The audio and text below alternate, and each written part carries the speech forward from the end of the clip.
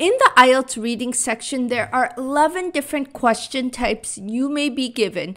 And for each question type, there are different tips and strategies that you should be aware of that will help you find the answers. So in today's video, I am going to explain each of these 11 question types, and then I'm going to provide you with the top things you need to consider when you are looking for the answers in the IELTS reading section. So have a look at some of the basics of the IELTS reading section. The IELTS reading section lasts for about 60 minutes, and you will be required to answer 40 questions within these 60 minutes. And the 40 questions will be divided between 3 different passages that you will be given. So it's very important that you know how exactly to organize your time between the 60 minutes. And within these 40 questions, you will see 11 different question types for each question that you are given. And so in today's video, I'm going to explain every single question type you may see in IELTS reading section, as well as how exactly you can find the answer for each question type. So the first question type you may see is a multiple choice question. So within the multiple choice question, you will be required to select the best answer within those 4 different answers the question is asking. So you need to make sure you find the best answer within the passage, but you need to keep in mind that you do not have any time to read the passage word for word. You need to make sure you skim and scan the text and highlight any particular keywords that stand out in the question, and then look for it in the passage. While you are going through the passage, remember that most likely the first question and the second question will be found in the top paragraph of the passage, and the answers to the last questions will most likely be found within the bottom of the passage. So let's have a look at this multiple choice question. So the best way is to first look at the passage and see if you could recognize any keywords from the questions in the passage. It's always good to eliminate the questions that are not right first, so then that way this will help you find the answer. If you are able to cross out the ones that are not right, then you know the remaining one will be the answer you were looking for. The reason we do this is because this will help us find the correct answer and what exactly we are looking for. So have a look at this sample multiple choice question. The question asks, the writer suggests that people may have difficulty sleeping in the mountains because A, humans do not prefer peace and quiet to noise. B, they may be exposed to short bursts of very strange sounds. C, humans prefer to hear a certain amount of noise while they sleep. D, they may have adapted to a higher noise level in the city. So have a look at this paragraph where this question is located. So the paragraph says, in general, it is plausible to suppose that we should prefer peace and quiet to noise. And yet, most of us have had the experience of having to adjust to sleep in the mountains or the countryside because it was initially too quiet, an experience that suggests that humans are capable of adapting to a wide range of noise levels. So let's go down the list. Does it say anything about humans do not prefer peace and quiet? So A says humans do not prefer peace and quiet to noise. So if we look at the paragraph, it actually says humans are capable of adapting to a wide range of noise levels. So this means that humans can actually initially be able to adapt to noise levels. So A is not the answer. B, they may be exposed to short bursts of very strange sounds. So in this paragraph, there's nothing here that says anything about strange sounds or short bursts. So the answer is not B. So C says that humans prefer to hear a certain amount of noise while they sleep. So if you see here, we are talking about it being too quiet in the countryside. So the answer is not C. So let's see D. They may have adapted to a higher noise level in the city. So there's the answer, guys. D is the answer because it says that people have had to adapt to a higher noise level in the city versus the countryside because the countryside is way too quiet. So the answer is D for this multiple choice question. So before we find the answer for this multiple choice question, I want to let you know that you do not need to read the entire passage to find the answer. Rather, you need to try to locate certain keywords in certain paragraphs. Then you need to skim over that particular paragraph to see if you can find the answer. Most likely, question 1 will be found within the top portion of the passage, and the last questions will most likely be found within the bottom half of the passage. So letter D was the answer to this question because they are just using different words but talking about the same concept. That's why it's so important that you become familiar with synonym language and how exactly a sentence could be reworded saying the same thing. So the second question type you may see in the IELTS reading section is a true, false, not given question. Now make sure you continue watching because I will explain the difference between true, false, not given question compared to yes, no, not given question. These are very similar, but they are not the same question type you may see. So have a look at this sample true, false, not given question. So the question says, ants use the same channels of communication as humans do. So let's have a look at the exact passage where this question is located. Ants store food, repel attackers, and use chemical signals to contact one another in case of attack. Such chemical communication can be compared to the human use of visual and auditory channels. So what you need to do for this question type is you need to look at the statement in the answer and then you need to compare it to the statement in the passage that you are looking for. And you need to ask yourself, are these statements contradicting each other or are they saying the same thing? If you look at the statement and compare it to the passage and it says the same thing, that means that the answer is true. But if you look at the statement and compare it to the passage and the answer is not written at all, that means the answer is false. Or if you look at the statement and you compare it to the passage and the answer is completely different, that means the answer is not given. So one thing to keep in mind is while you are looking for your answers, don't base the answers on what you think is correct. Make sure you choose the answer that you find that is correct within the passage.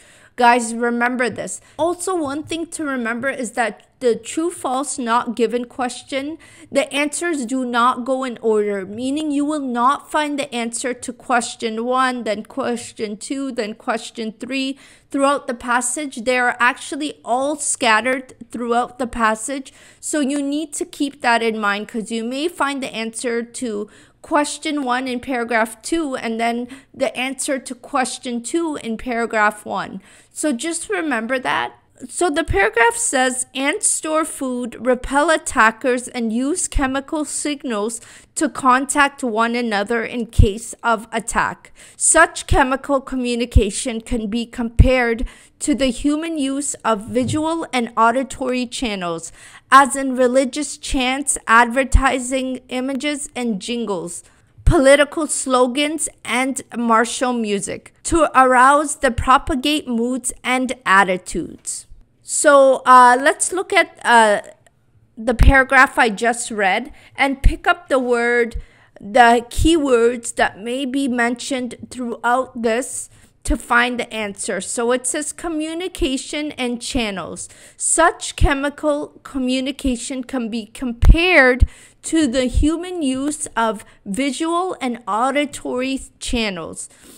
So when you look at the sentence, such chemical communication can be compared to the human use of visual and auditory channels, that means that something is being compared, and that means it's not the same.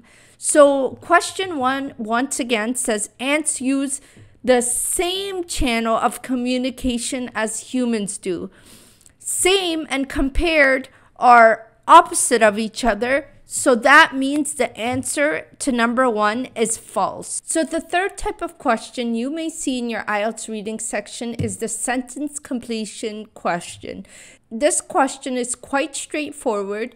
So what you need to do for this question type is you need to make sure you read the instructions for the question. Make sure that you understand what the question is asking for the sentence completion.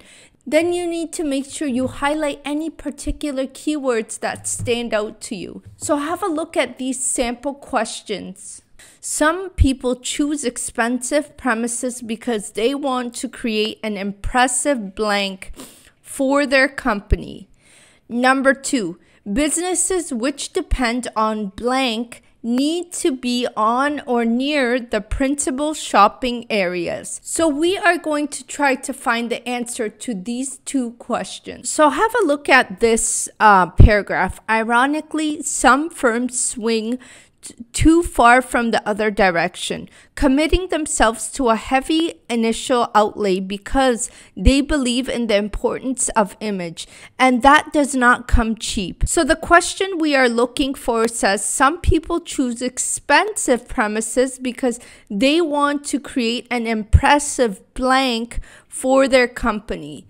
So once again, let's read the exact paragraph. Ironically, some firms swing too far in the other direction, committing themselves to a heavy initial outlay because they believe in the importance of image, and that does not come cheap.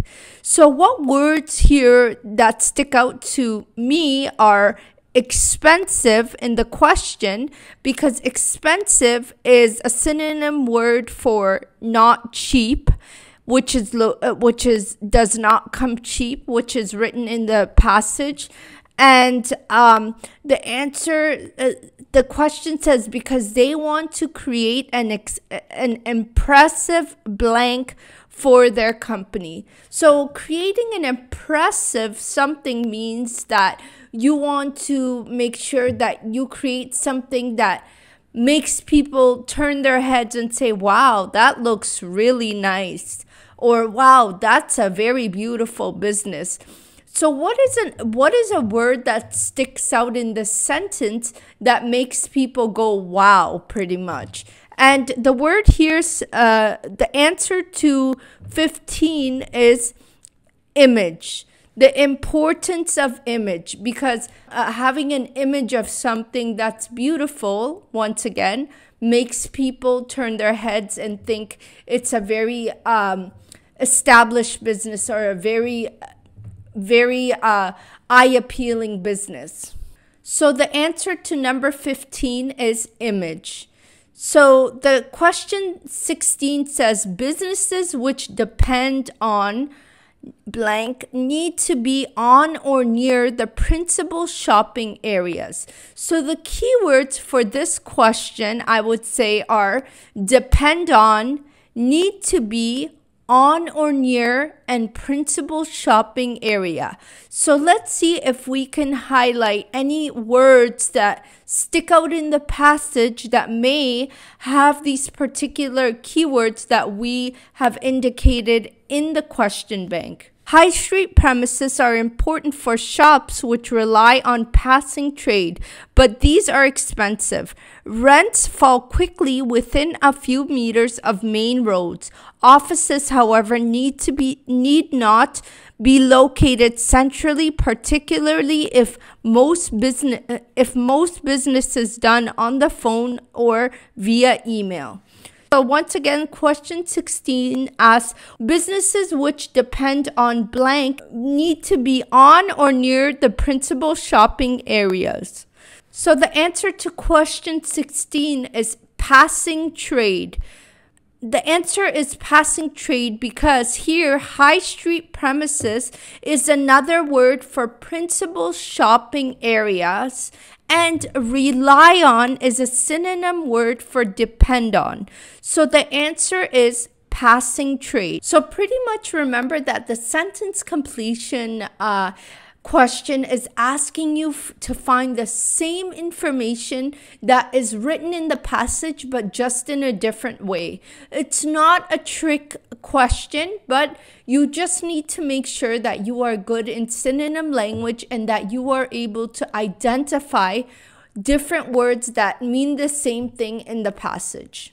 So the fourth question type is summary completion. So I want you to take a look at this particular summary completion question, and I want you to look at the passage on the left that we are going to discuss. So a summary completion question is pretty much a paraphrase of what exactly the passage talks about, but summarizing the main points. So what you need to do for this type of question is you need to look at exactly what the summary says, highlight any particular keywords that may help you find the answer, and look for those keywords in the passage first. Once you find those keywords, then you should quickly skim and scan that particular paragraph to see if you can locate the answer. So as you see here throughout the answers, all the questions are just paraphrased and synonym language is used. Remember that synonym language is something that you will see a lot in the IELTS exam. So you need to make sure you try to improve in your ability to identify synonym language, because if you don't, trust me, this is going to be a very challenging exam for you. The fifth question type you may see is the match sentence endings. In this question type, you are required to find the answers to the end of the sentence that are located in the passage. You need to match the endings to the correct subject. So what you need to do is you need to first obviously read the questions first and then try to locate them in the passage. Read the paragraph first, just quickly skim and scan. Then you need to look at each question ending and you need to compare it to the sentence in the paragraph. So what you have to do in this question type is you need to find the subject and match it to the predicate. Then you need to look at the paragraph and see exactly what it's talking about to see if they match together. So have a look at this match sentence endings question as an example for you to get an idea of what type of question type this is. So the sixth question type you may see is the short answer question. So in the short answer question, you need to pay attention to the instructions, especially if the instructions say to write no more than 2 words or no more than 1 word. Make sure you listen to those instructions. Do not write over the word limit the question is saying. You need to make sure you pay attention to this, because if you don't and you write more than the word limit, your answer will be wrong. So take a look at the sample short answer question. So the seventh question type you may see is the yes, no, not given question. In this question, you need to make sure you don't get confused between the true, false, not given and the yes, no, not given. They are very similar, but they are totally different. So the true, false, not given question usually highlights all the facts that are written, whereas the yes, no, not given question actually highlights certain opinions throughout the passage. So these are the differences between true, false, and yes, no, not given. So the trick to the yes, no, not given question is that you need to read the passage and see if the sentence and the statement in the question that's asking you contradicts itself or matches each other. If it contradicts itself, then you know the answer is no. Meanwhile, if the answer matches the passage and the question, then you know the answer is yes. But if the answer is not included at all in the passage, then you know the answer is not given. So not given means there was not enough information provided to say if it was yes or no. So the 8th question type is the match headings question. So the match headings questions does not go in order, meaning that you will not find the answer to question 1 in paragraph A and then question 2 in paragraph B. The answers will be scattered all throughout the passage, so you need to make sure that you are able to find the answers throughout the passage and identify them. So for the match headings question, you need to read the paragraph. You could just skim it quickly, and you need to think of a good heading that would match this particular paragraph. This will help you try to understand which heading actually matches this paragraph and what exactly it's talking about. So from the list of the headings that are actually written in the question, just one of them will actually match that particular paragraph. So think of which one would match the paragraph and try to come up with the best solution. So the trick to this particular question type is to first look at the passage and then look at the headings.